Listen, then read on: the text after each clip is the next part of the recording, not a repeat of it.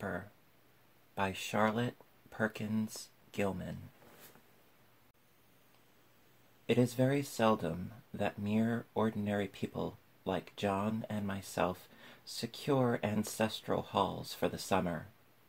A colonial mansion, a hereditary estate, I would say, a haunted house, and reach the height of romantic felicity. But that would be asking too much of fate. Still, I would proudly declare that there is something queer about it. Else, why should it be let so cheaply, and why have stood so long untenanted? John laughs at me, of course, but one expects that. John is practical in the extreme. He has no patience with faith, an intense horror of superstition, and he scoffs openly at any talk of things not to be felt and seen and put down in figures. John is a physician, and perhaps, I would not say it to a living soul, of course, but this is dead paper, and a great relief to my mind. Perhaps that is one reason I do not get well faster. You see, he does not believe I am sick, and what can one do? If a physician of high standing, and one's own husband, assures friends and relatives that there is really nothing the matter with one but temporary nervous depression, a slight hysterical tendency, what is one to do? My brother is also a physician, and also of high standing, and he says the same thing.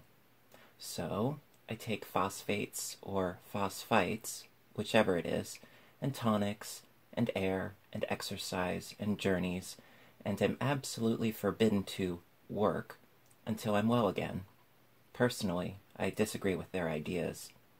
Personally, I believe that congenial work with excitement and change would do me good. But what is one to do?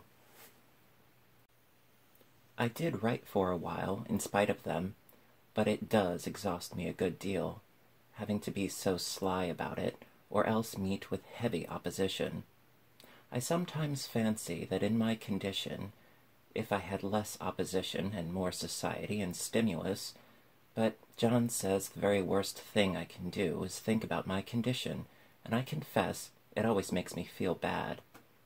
So I will let it alone and talk about the house. The most beautiful place. It is quite alone, standing well back from the road, quite 3 miles from the village. It makes me think of English places that you read about, for there are hedges and walls and gates that lock, and lots of separate little houses for the gardeners and people. There is a delicious garden. I never saw such a garden, large and shady, full of box-bordered paths, and lined with long, grape-covered arbors, with seats under them. There were greenhouses, but they are all broken now. There was some legal trouble, I believe, something about the heirs and co-heirs. Anyhow, the place has been empty for years. That spoils my ghostliness, I'm afraid, but I don't care. There is something strange about the house. I can feel it. I even said so to John one moonlight evening, but he said what I felt was a draught, and shut the window. I get unreasonably angry with John sometimes.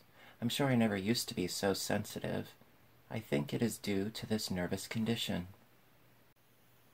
But John says if I feel so, I shall neglect proper self-control, so I take pains to control myself, before him at least, and that makes me very tired. I don't like our room a bit.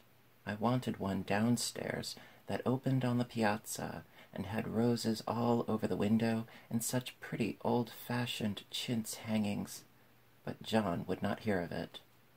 He said there was only one window and not room for 2 beds, and no near room for him if he took another. He is very careful and loving, and hardly lets me stir without special direction. I have a schedule prescription for each hour in the day. He takes all care from me, and so I feel basely ungrateful not to value it more. He said we came here solely on my account, that I was to have perfect rest and all the air I could get. Your exercise depends on your strength, my dear, said he, and your food somewhat on your appetite, but air you can absorb all the time.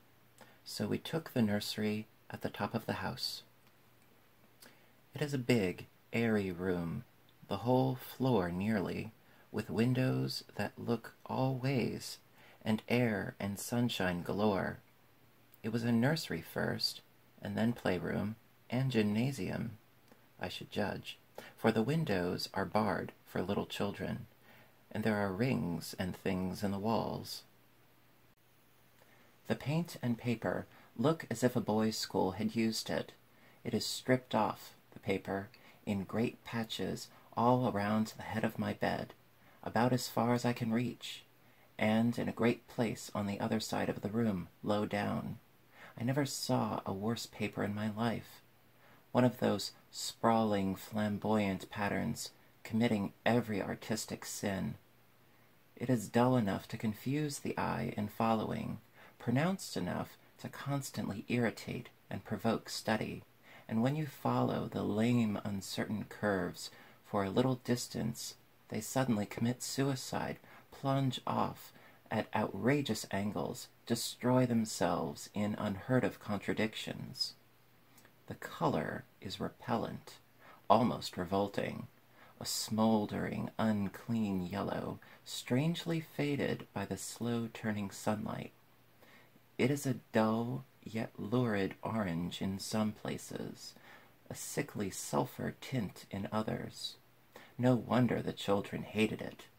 I should hate it myself if I had to live in this room long. There comes John, and I must put this away. He hates to have me write a word.